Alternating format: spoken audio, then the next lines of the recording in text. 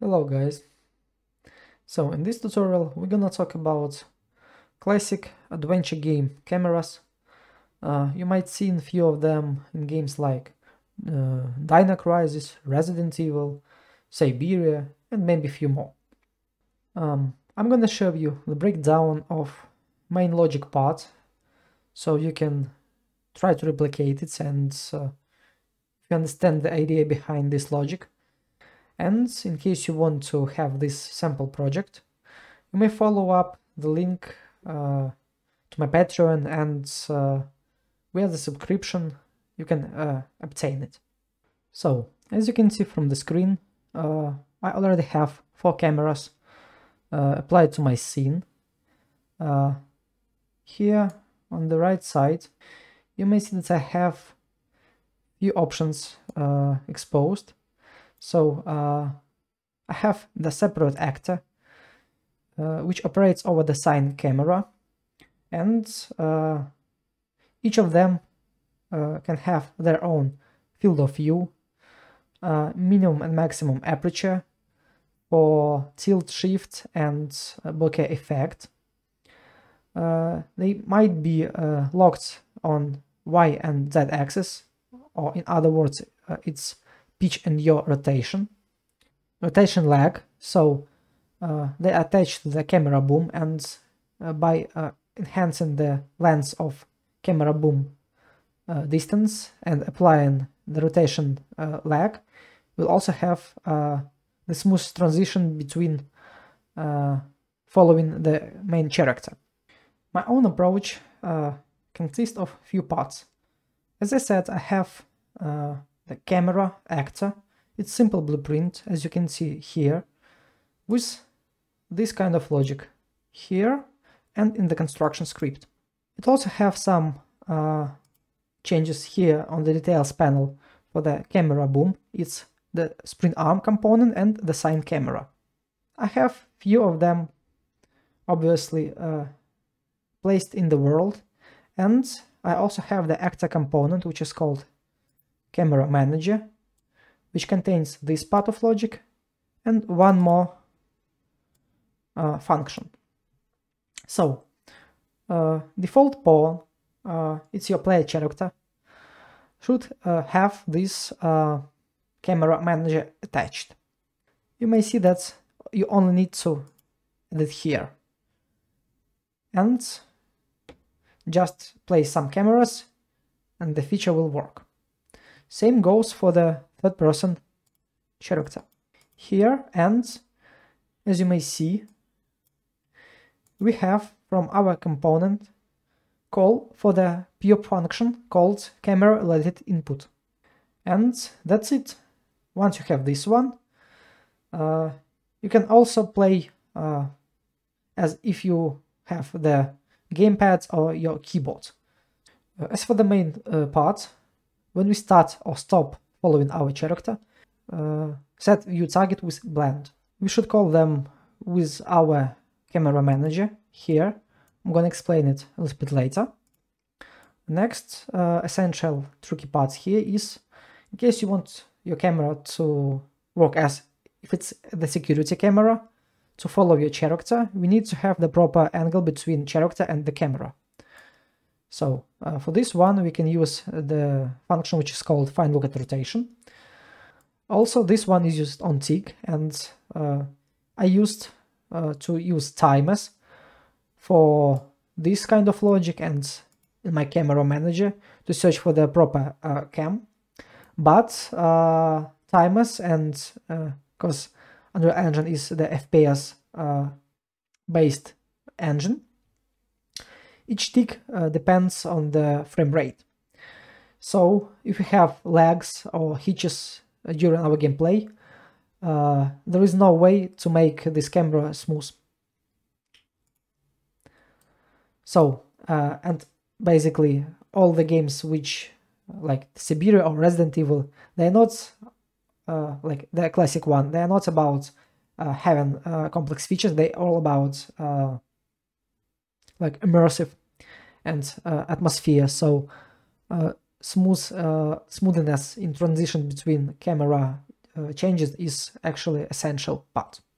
Now guys, why do I choose to use sine camera here and not the simple one? So as you may see here on the start following, I also have this part. It's set member in the camera focus settings where I choose to track my character. The reason is actually quite obvious. This functionality comes out of the box and we can override it once we need it. Also, on the when begin play, you may see that I also override the minimum and maximum aperture. So that means that minimum aperture is the minimum that we can use to have the bokeh effect. And maximum aperture here works actually for the current aperture. So let me show you. This camera right here, we're gonna change the minimum aperture to 4. Once we launch the game, you may see that our background is actually without any blur. But if we take it to 0.2, and it's our minimum, so if we use less than 0.2, it actually won't work. So this one is our minimum, this one is our current one.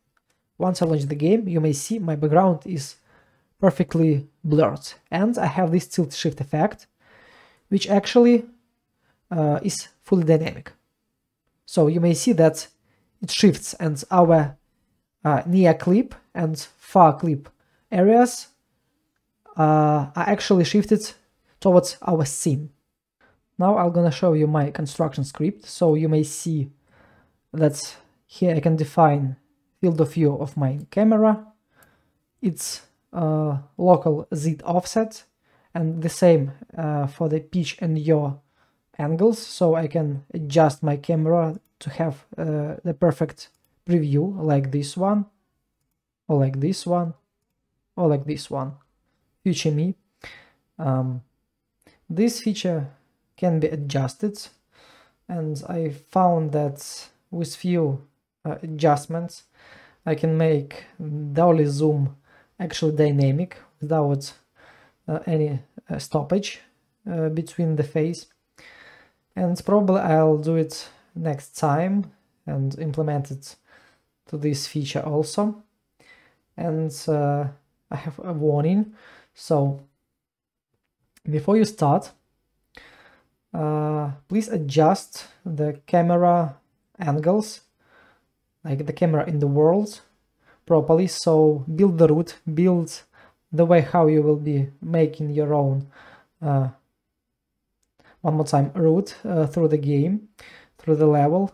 So in case you don't want to have an update or some cringe artifacts appear, you need to make the proper rotation. So for instance, you start moving forward and your next camera should have an angle actually towards to you, so there won't be any hitch for the first time when the camera is activated.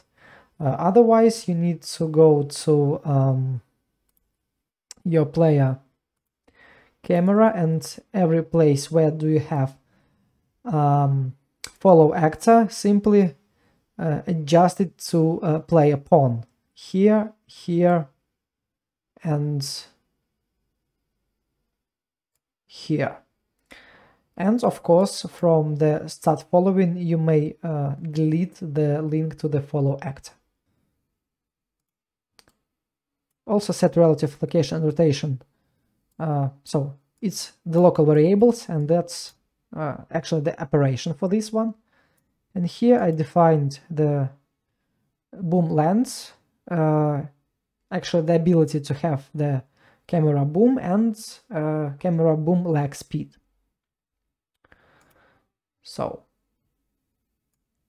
as for the sine camera, for this setup, I choose it to be 16:9 DSLR, so it will return me the full sensor width of 36 millimeters.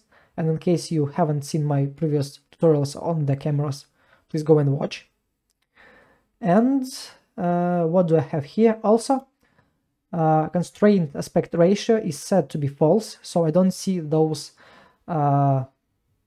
fancy movie black lines. So as for the camera manager, here on details you may see that it's simple actor component. On the event begin play I have tricky paths to withdraw all the errors. So once it starts, I simply disable tick and search for all the cameras on my scene. If I have any, I enable tick, and then comes this part, which is for checking the best camera available to transition. So I iterate with the break, so once I found the best one, I don't need to iterate all, over the whole array. I choose get horizontal distance 2, because I found it better rather than to also check for the z-axis. This value is adjustable, and it's kind of tricky. The less value you have here, the larger transition between cameras will be. The higher value here, the sooner transition will start. I also have this temporal variable, because this part is for activating start following event only once per activated camera. So I check whether it's not valid, my main active camera. I use do once and set temporal camera as my actual active camera, and then start following event called within this logic. Once cycle goes and this one is actually valid, if it's not the same as my temporal one, I simply switch it back to the null value. So that leads to the following result. So if I use print here, you may see that hello one time, hello second time, but in case I don't have this validation logic, if I simply go with like this, you may see that this event is called every frame, and I don't need to have extra data overwritten each frame due to this like logic is also ticking every time. If you talk about controlling our character not with the point and click but with our keyboard, the default setup here simply ruins the gameplay. So this one is based on the control rotation, and once we change the camera, our input will be masked. So right now I'm pressing W, S, and you may see that character simply doesn't follow the direction correctly. Now when I press W, it starts running on the right, S backwards, A on the right, and D on the left. So that is incorrect. This one solution can help us. So we simply need to get player camera manager and operate with its rotation value, but it also leads to the following artifact. Let me show you. So each time our camera changes, this one will be overwritten. So now I press W, S, A, and D, and as you may see, it works fine. But once I overlap, I'm gonna do it slowly. You may see I'm pressing W, now I'm moving backwards. And if I press W once again, my direction is correct. S, A, D, W, S. So basic behavior for this kind of games is that if we press W, our character should go out from our camera. S, back to the camera. A and D accordingly to left and right. So we need somehow to store the previous data once our camera is changed. So I have this formula that I've implemented in the actor component, which is called camera related input. So it gets the values from my inputs and then transforms it to the vector, to the direction. So it works next. Now if I press W, it should change its direction and start running backwards. S, A, D. Now if I press A, it's gonna be left, it's gonna be right on the D, it's gonna be W out of our camera and S to our camera. So the logic is quite simple. If any of my inputs are 0, it means that my input is actually unchanged. So that's why I get my new value and overwrite it to the rotation. And once I press my key, my character will start moving with the new direction, new input. But if this condition fails, if right or like if any of my input isn't equal 0, it means that I continue pressing any key and I should like store my previous input. Once I stop and start pressing my inputs again, this will overwrite and this one will work. So that's how you can have this kind of smooth transition without any confusing issues during the camera changes.